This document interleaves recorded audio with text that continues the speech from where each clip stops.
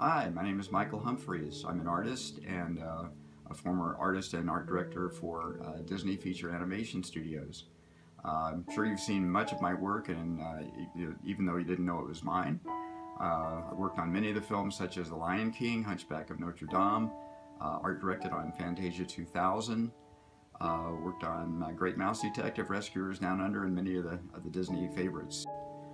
This new painting I did for Frozen is to really celebrate the design and the beautiful art direction that they did on the movie.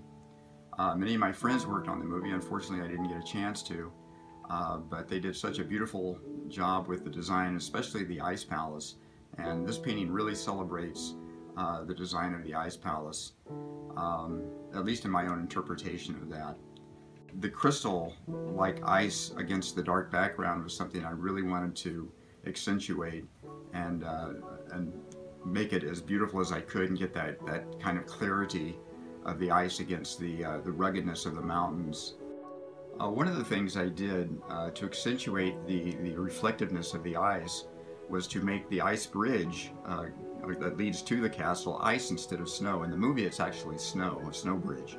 But this time I wanted to make it ice so I could get that reflective quality of the Ice Palace into that path. In my opinion, Frozen is probably one of the best things Disney's done in many, many years. It reminds me of the classic Disney movies.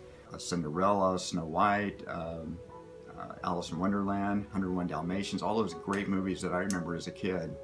To me, this really brought me back into that.